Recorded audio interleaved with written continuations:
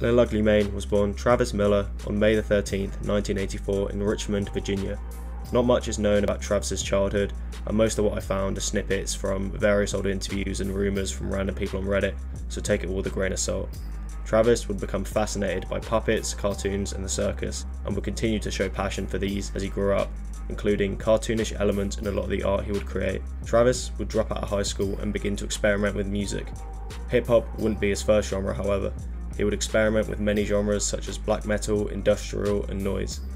Many of these earlier projects are lost media, but some have been released by Travis within new projects. Some of his earlier work included black metal projects under the aliases Vudmerk and Sadir, as well as the aforementioned industrial and noise projects under Across, Public Garden and Rats. It wouldn't be until the mid-2000s that Travis would begin making hip-hop music. His flurry into this genre began with the underground hip-hop group The Legacy, in which Travis would rap under the moniker Young Gus. You can find an 11.5-minute compilation of some of The Legacy's music on YouTube.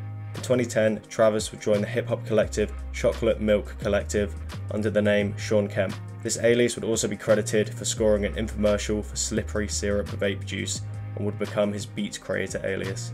2010 would also be the year in which the Lil Ugly Mane moniker would start being used, as he would begin to release singles under the alias around this time.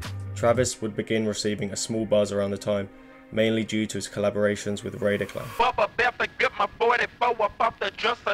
Raider Klan are an American hip-hop collective formed in Florida in 2008. Raider Klan would form around the same time as other hip-hop groups, such as Odd Future and ASAP Mob. These groups would explode in popularity in the early 2010s due to the influence of the internet and brought many prominent members from these groups into the mainstream. Raider Klan would be one of the first groups to integrate an early 3-6 Mafia and Memphis style into their music, which was a style Travis also cited as an influence, alongside KMB, A Tribe Called Quest, Pete Rock, and most importantly, Gravediggers. Travis would mention in a later interview that whenever he's making rap music, he's making Gravediggers records in his head. The similar styles would lead to Lil Ugly Mane collaborating with key members Space Ghost Perp and Denzel Curry on a number of songs. Around this time, Space Ghost Perp was set to be signed to a major label. Travis decided to go on a different path. Lil Ugly Mane would officially release his debut mixtape, Players Circle, on the 1st of February 2011. The album continued the trend of the Memphis revival, rapping with a flow similar to styles beforehand. Although the production is a far cry in quality from what Travis would go on to produce, it's a good proof of concept of what the Lil Ugly Mane project would go on to become. 2012 would see the release of Lil Ugly Mane's debut album Mista Thug Isolation, which would go on to become one of the most critically acclaimed hip-hop albums of the 2010s. The album would be entirely produced by Travis Miller and would include features from common collaborators Denzel Curry and Super Sorta Human. Lil Ugly Mane would pitch his voice down for the vocals on the album, contributing to the mystery and fear caused by the project, influenced by horrorcore pioneers Gravediggers.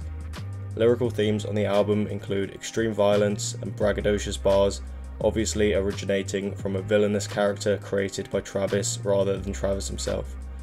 Many see these lyrics as a parody of common hip-hop tropes, as many of the bars push the envelope of conventional hip-hop lyricism to an almost absurd level. Something that remains unique to this day is the sample-heavy and intense production on the project. Travis would describe his production style in an interview shortly after the release of the project, explaining that he is constantly looking for samples from anything that makes noise, including but not limited to old VHS tapes, a parking lot, YouTube and old synthesizers. Around this time, Travis would often challenge himself by choosing a song and forcing himself to make a beat out of something sampled from it. This resulted in an album that is chock full of unique and satisfying samples. When creating the beats, Travis would use the program Fruity Loops, however, would record the beats live to tape before rapping over them. The album's cover is also worth noting. Although there are two versions, both include a mismatch of distorted graphics and over-the-top fonts, which creates a visual that goes hand in hand with the music. Graphic design is another passion of Travis, who mentioned in an interview that creating graphics for the album art or t-shirt designs is as, if not more fun than creating the music itself. The album quickly gained a cult following and has continued in the conversation of greatest rap album of the 2010s to this day. This same year would see the release of a few other projects, although under different aliases.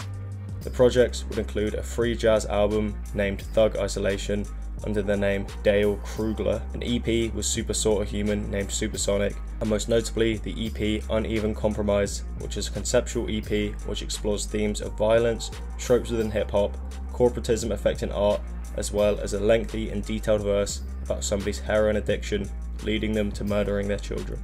Travis would remain ultra quiet after these releases, as he would completely unplug himself from the internet in May of 2012. This would continue for a few months. In a later interview, Travis would explain his absence as being an attempt to reconnect with the physical aspects of music. He explained how he missed a time before the internet where finding a new artist or band felt more personal than it does via the internet. And although he commended the internet as being a great tool in the creation of music, he believed it led to certain aspects of life being lost. During this time, Lil Ugly Mane would tease the creation of a physical newsletter for his new projects. This, however, wouldn't come to fruition.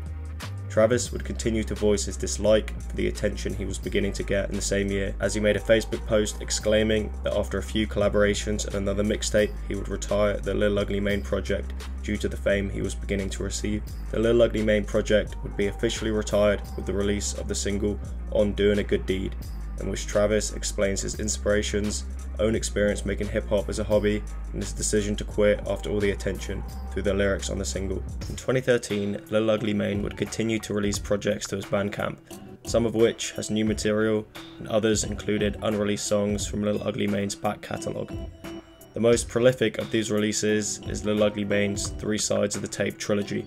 These records are described to be compilations of music made by Travis that he either lost, hated, or wasn't received well when it was played for other artists.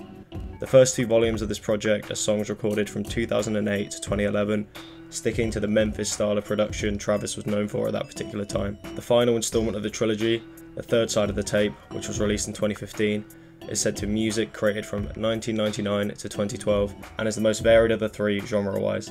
The tape combines hip-hop beats, grunge, black metal and electronic style beats, and still manages to stay coherent as an entire project. 2015 would also see the release of Lil Ugly Mane's final album, Oblivion Access, which would be a far cry production-wise and theme-wise from Mr. Thug Isolation. Production-wise, the album would feature instrumentals that were far more experimental and cut ties with his earlier Memphis-influenced style. Lyrically, the album would also differ from Mr. Thug Isolation.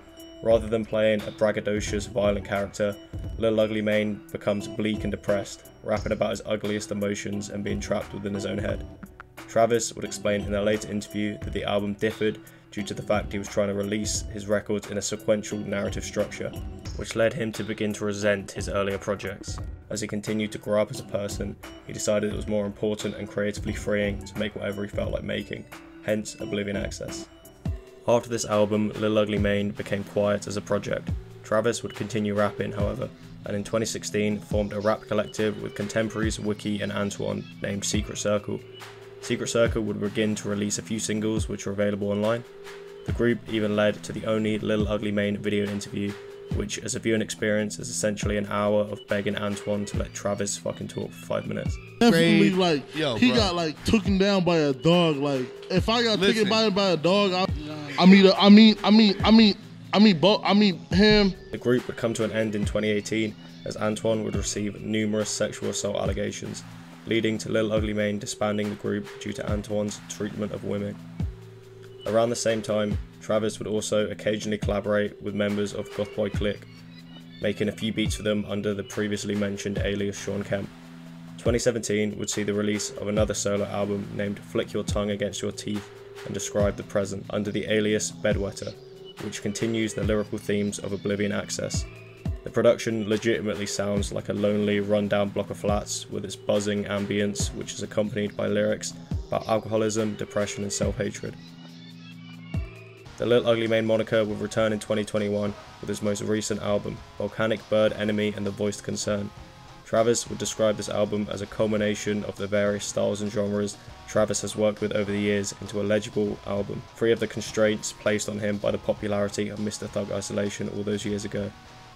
The album continues with the trend of Travis's sample-heavy production, however includes many alternative rock influences, including shoegaze and grunge. Breakbeats are commonly sampled on this project. Travis later described that the usage is due to his love of breakbeats.